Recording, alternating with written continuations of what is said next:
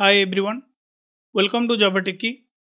If you have ever attended a Java developer interview, then you might have faced this classic question where interviewer might ask you to design the producer and consumer problem in Java using multithreading. Or maybe he can ask you to design a shared buffer using a queue.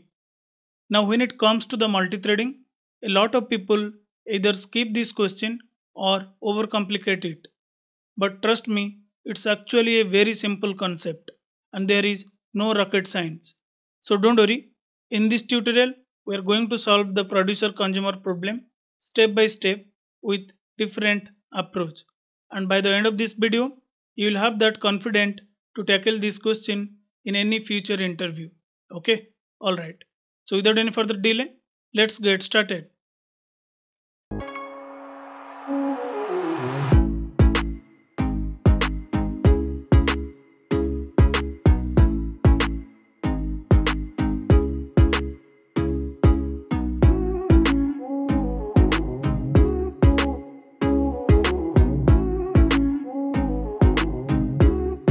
So before we start writing the code, first let's understand this producer consumer mechanism. Okay, now let's assume you have a producer and you have a consumer.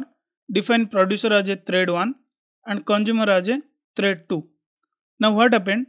Producer produced the message to this particular queue, then from queue consumer pull that particular message. So you can consider this queue as a storage, or you can consider this as a shared buffer, because both producer and consumer exchanging the data through this particular queue. So that's why it is called shared buffer. Now what happened? Since we understand this queue has some capacity, let's say we have defined some capacity called 5. Now what happened? Producer is trying to put the message to this particular queue, but there is no capacity. Then if there is no capacity, in that situation your producer needs to wait until there is a space. Okay, once there is a space, producer will put that message and notify to the consumer saying that I have added something for you, you go ahead and take that particular message. Then when it comes to the consumer side, consumer first will check the queue. If the queue is empty, he will again wait until the message is available in that particular queue. Once the message available in the queue, consumer consume that message and send the acknowledgement using notify. Okay, so if you see, we are using multi-threading wait and notify in both producer and consumer, and the approach is very simple. Producer, if there is no capacity, then he will simply wait, nothing to do. Similarly, if consumer is checking, if queue is empty, then consumer needs to wait. Otherwise, both can process the message and notify to each other. This is the simple approach we are going to design using multi-threading. And the approach is very simple. The things what we have discussed here, we are going to do the same in action. Okay, let's go to IntelliJ IDEA. So let me create a Java class. I'll name it producer consumer example. Then at very first step, if you understand this producer and consumer needs to get or put the message from this particular queue. So first I need to define a queue with some capacity value. Okay, so I'll define a variable called capacity. Then I'll define a queue of type integer. I mean any value we can define. Currently I want to add the integer value to the queue. Now name it queue, new linked list, and this capacity value I will initialize at runtime. So I will define a constructor. All good. Now the approach is straightforward. If you observe, we have defined the queue. Next we need to create a producer and we need to create a consumer method. Now let me define a producer method, public void produce some value. Okay, int value. Now I have defined a method. What I need to do? First, since the producer and consumer is two different threads, to acquire the lock and to guarantee that the multiple thread cannot access it parallelly, I have to define this synchronized. Okay, without synchronized, I cannot apply the lock on the object. Correct? So for that reason, I have defined the method produce with synchronized keyword. Now what next? At first step, the producer needs to check whether the capacity is available or not. So while queue dot size equal to capacity, then nothing to do, simply wait. Just throw the exception to the method signature. Now just add a comment, wait until there is a space in the queue. If there is a space in the queue, then what you can do, you can just add your message to the queue and just print something. Once you print something, then notify to the consumer. Okay, so that is the reason, if there is a no capacity, wait. If there is a capacity, add your message to the queue, then notify all waiting thread. You can also define your notify, that's not an issue. But if you have multiple thread, notify will not wake up all the thread. So it's always recommended to use notify all. Okay, notify all will help to wake up all the waiting consumer thread. That is done as part of the producer. The approach is very straightforward. The theory, what we understand here, we apply the same thing in this particular produce method. Similarly, let's write the consumer.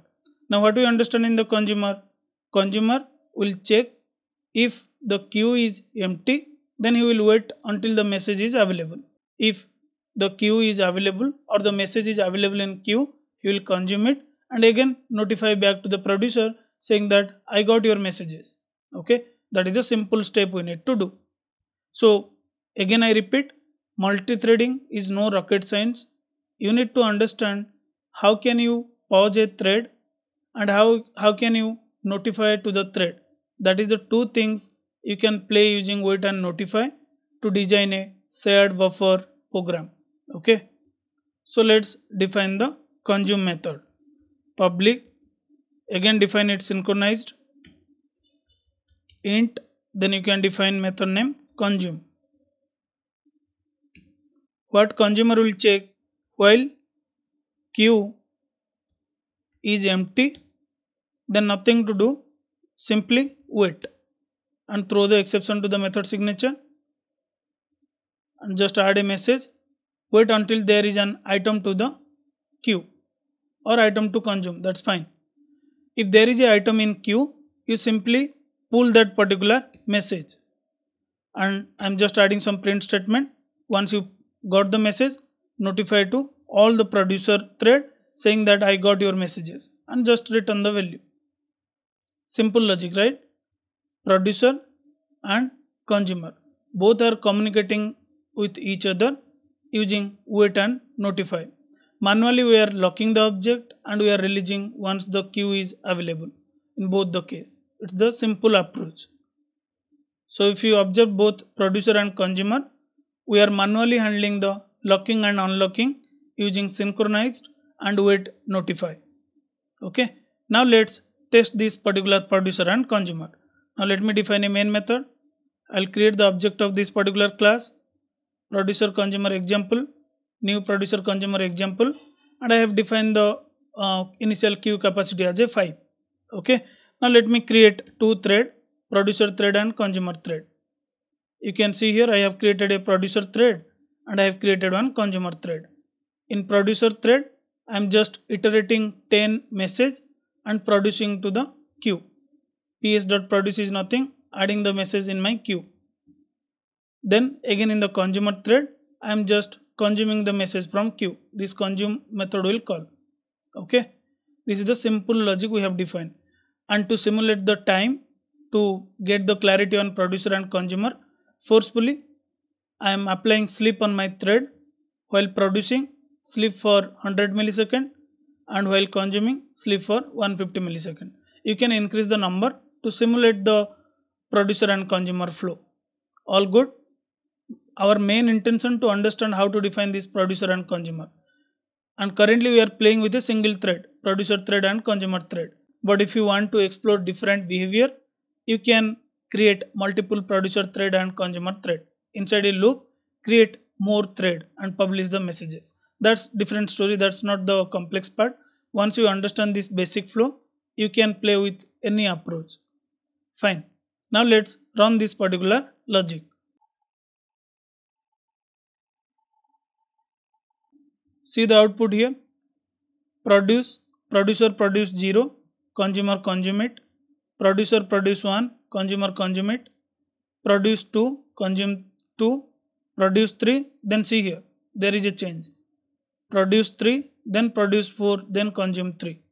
Now let's take this and understand why this happened. Okay. Now what happened? Your producer produced the message to the 3. Producer produced the message 3. Where is the producer? Once it produced the message, my producer notify to the waiting thread. Who is my waiting thread? This consumer. Okay, this particular consumer thread. But when thread scheduler give the chance to consumer thread, because of the delay, it didn't wake up at the time. So again the control goes to producer thread. Then producer publish the message again. After that, once again producer notify, consumer thread wake up and okay, I have some message in the queue, I need to take that. So he take the third message. That is how there is a little shuffled in the output. But that is expected, because since we are using multithreading, there is no order in output. But if you see, produce and consume in correct manner. Okay. So this is how you can solve your producer consumer problem in Java using multithreading. Okay. And in this approach, if you observe, we are manually handling the wait and notify. We are manually handling the thread execution. But if you don't want to manually handle the wait notify, then you can use an alternative approach, that is using BlockingQueue. That is much easier and also recommended to use. Now let's understand how we can solve this producer consumer problem using BlockingQueue. So what I'll do, I'll create another class. Let me copy this name using BlockingQueue. This BlockingQueue is another data structure who will handle the object locking and unlocking internally. You no need to take the headache of thread communication. Okay, so let's try that out. Now meanwhile what I'll do, I'll just copy this logic. Then we'll go to our BlockingQueue example. I'll define a main method. Let me paste this particular code. Again, this is what nothing. We have created the producer thread and consumer thread. Okay, the same test scenario.